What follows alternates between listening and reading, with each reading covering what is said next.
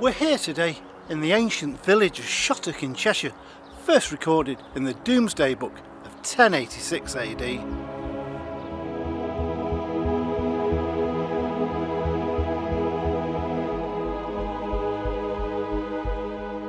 It was from here where Henry II began his journey to Ireland and where Edward I set off on his journey into Wales.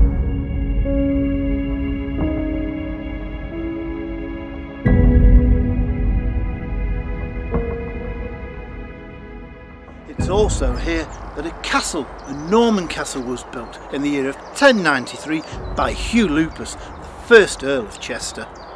Welcome to Rambles Through History.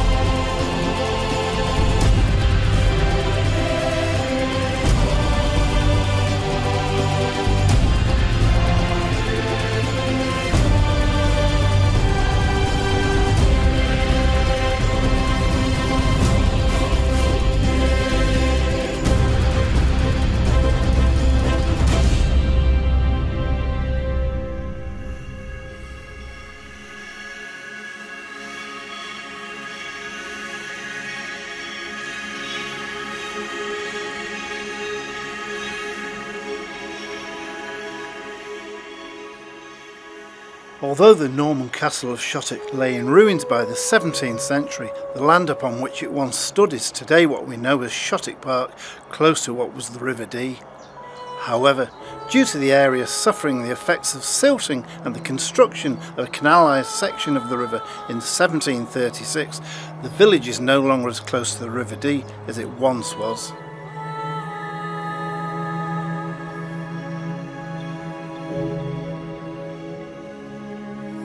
Today we've come here to visit St Michael's Church in the village, a church that we know was in existence at the time of the Domesday book. At the time the Domesday book was written, it was in the possession of secular canons of St Werburgh's in Chester. However, following this, it was confirmed to the Benedictine monks in the year of 1093. Now, the Norman structure was once again rebuilt during the 14th century, but luckily they decided to preserve the Norman doorway and we can still see it today. The building that still stands here today consists of a nave, a north aisle, a chancel and a tower, and whilst the majority of this structure can easily be dated to the 14th century, the tower was constructed around 1500 AD.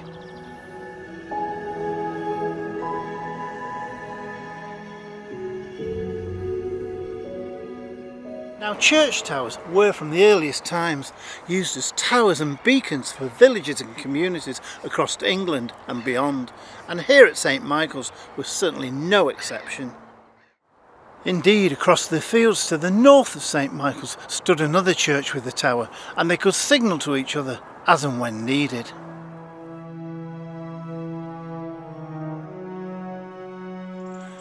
Now, probably one of the best features of St Michael's has to be the surviving Norman doorway. With its elaborate chevron ornamentation, the entrance to the church has a door that's been used by parishioners and clergy for many centuries. Even the steps that lead to the nave are heavily worn by the feet of thousands of people who have passed through this doorway on their journey to prayer. Now, the Church of St Michael here in the village has been here serving the people of the village for over 1,000 years, and even today in the 21st century it still serves 120 people who live here in the small village of Shotwick.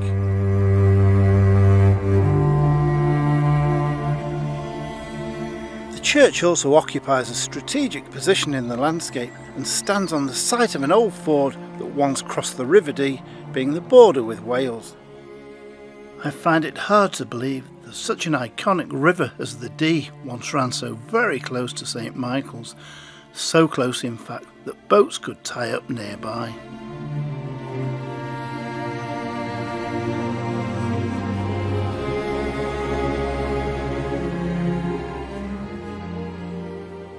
Well, as you know, no episode of Rambles Through History would be complete if I didn't take you on a virtual tour of this magnificent double-arbed medieval church. As we enter through the porchway, we find a series of grooves cut into the sandstone. These grooves are believed to be the result of men preparing arrows for archery practice nearby. It was mandated by a decree of King Edward III in 1363 that all men should practice archery on a Sunday on a regular basis and always be prepared to defend the realm. Now, I don't know about you, but I find it absolutely amazing that archers were making these marks sharpening their arrows some 600 years ago, and even today they're still here for people to see for themselves.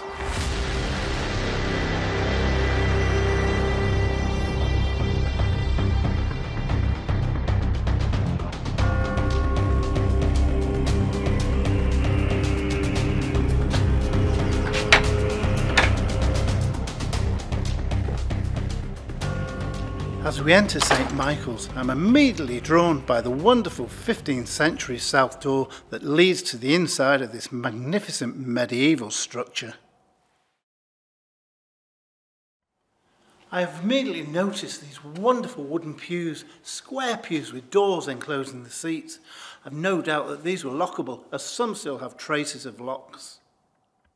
As well as some box pews having locks, others also had brass nameplates bearing the names of individuals.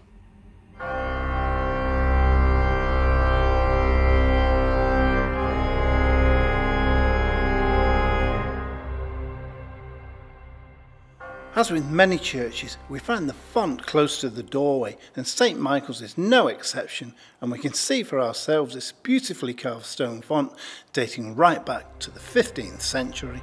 I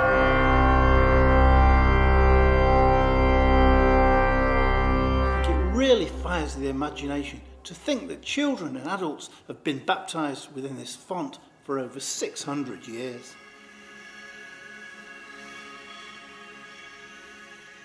Many churches across Cheshire and indeed England have their own royal coat of arms, and here at St Michael's we find here upon the tower wall such a coat of arms. Purchased in the year of 1726, the frame represents the coat of arms of George I. The cost of the painting, just £1 10 shillings, and of course 1 shilling for the frame. Here within the church and directly below the bell tower stand some very interesting carved stones.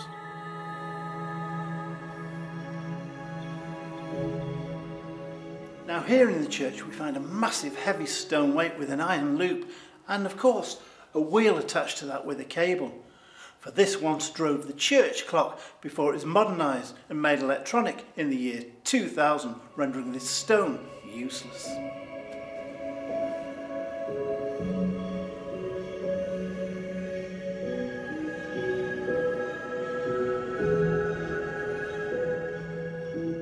Now, as well as the pews that we see here at St Michael's today, there still remains this wonderful churchwarden's pew, carved in 1673, with the addition of the canopy in the year of 1709.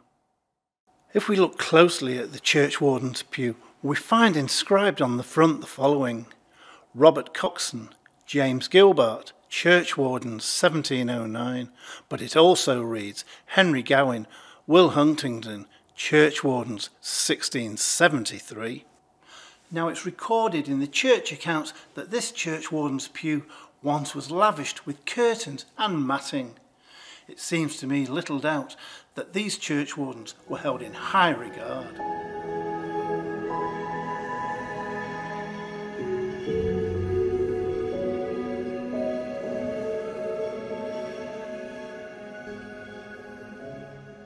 Today, many of the fixtures and fittings date between the 17th to 19th centuries, including a very rare three-decker pulpit that is still in use to this day.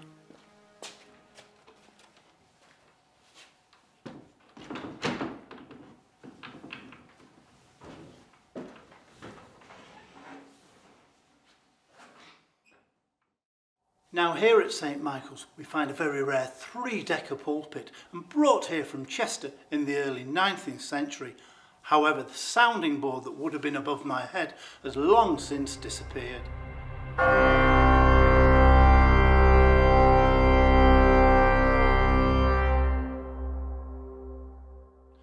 Now, before the three-decker pulpit was fitted in the 19th century, an earlier 17th century pulpit stood in its place. That, however, in turn was returned to Chester in the 19th century when this one was brought to St Michael's. Here in the north aisle of the church we find what is known in local folklore as the Devil's Door. No longer in use today, it got its name way back in the Middle Ages when the door opened onto unconsecrated ground of the church, believed at that time to be haunted by evil spirits. Indeed, in the Middle Ages, the only people to be buried beyond this northern door were criminals, the illegitimate, and those who had committed suicide.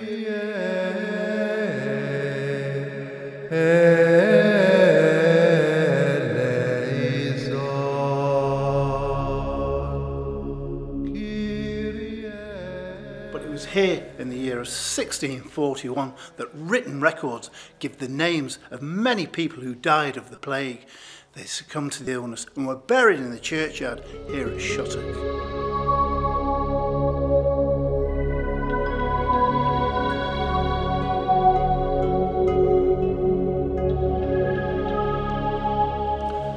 The sickness raged here at Shotwick for over 4 months, but what was highly unusual was that the outbreak didn't spread beyond the village boundaries.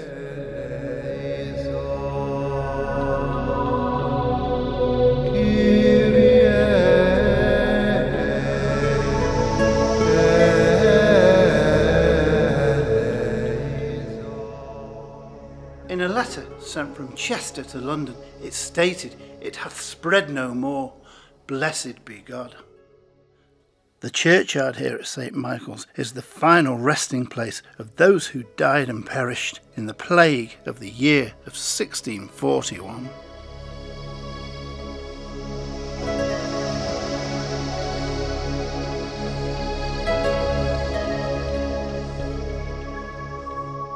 There are so many wonderful and interesting stories recorded here at St Michael's over the centuries, and indeed they're kept within the records of both the church and the church wardens.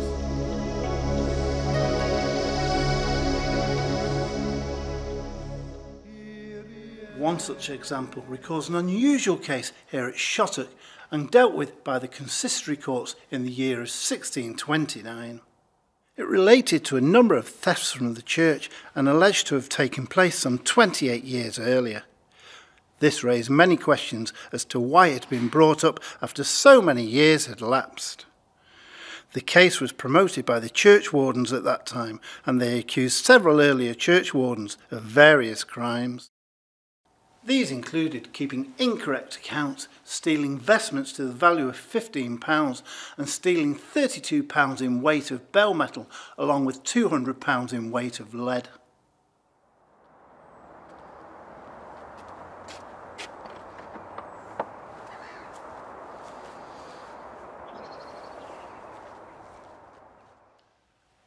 There are so many other stories to be told here from centuries past. However, to tell them would take forever. Shotwick may be a small village with a small church, but it certainly has a big history. The bell tower here at St Michael's is believed to have been constructed around 1500 AD. Today the bell tower houses a peal of 6 bells consisting of 4 new bells bequeathed by Reverend F.R. Wansberg in 1938 and 2 much older bells dated to 1616 and 1621 respectively.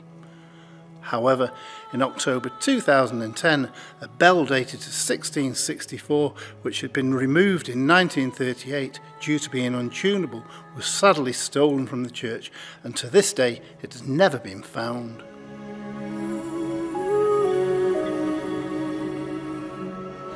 There's so much wonderful history here awaiting further exploration, and if you get the chance, why not come and see Shotwick and St Michael's Church for yourself?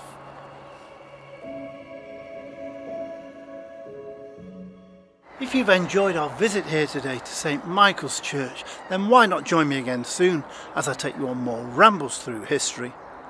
My name's James Baum, TV presenter for History, bringing history to life.